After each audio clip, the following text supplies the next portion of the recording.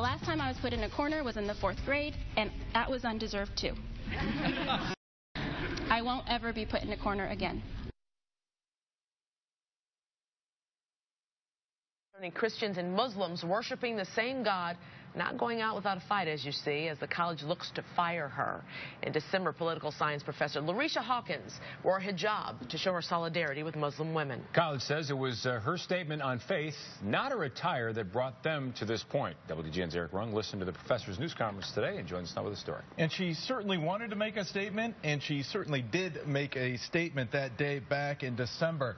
Now, since then, she has not backed down from the college, a school she says should live up to the Christian values it claims to stand for. Friends, Wheaton College professor Dr. Hawkins. At the Chicago Temple this morning, friends and supporters of all faiths stood up and behind Wheaton College professor Dr. Hawkins. A woman on a spiritual journey is who I am. A journey that for me has always pointed to Jesus.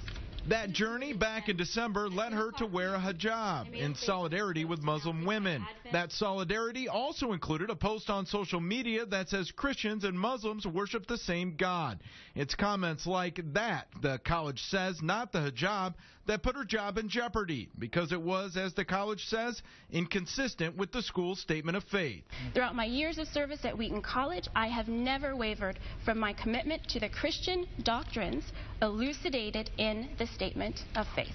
The school placed her on paid administrative leave and then asked for a statement of theology, which she provided in this 4-page document posted on her blog.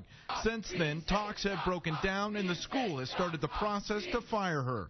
Wheaton College cannot scare me into walking away from the truth that all humans, Muslims, the vulnerable, the oppressed of any ilk, are all my sisters and brothers. The college did not a phone call or text for comment this afternoon, but its response so far? Today is a sad day to be an alumni and a student of Wheaton College. Has made many stand up. Wheaton is not the place for my child.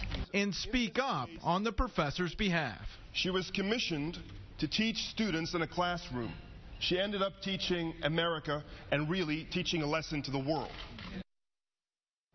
The political science professor also showed her poli-sci stripes today, saying not only will the college not intimidate her, neither will a real estate mogul, a senator from Texas, Christians and fundamentalists of all stripes who tried to define who the enemy of the month is. Obviously, she was referring to Donald Trump and Senator Ted Cruz, who are running for president for the Republicans. All right. Thank you, Eric.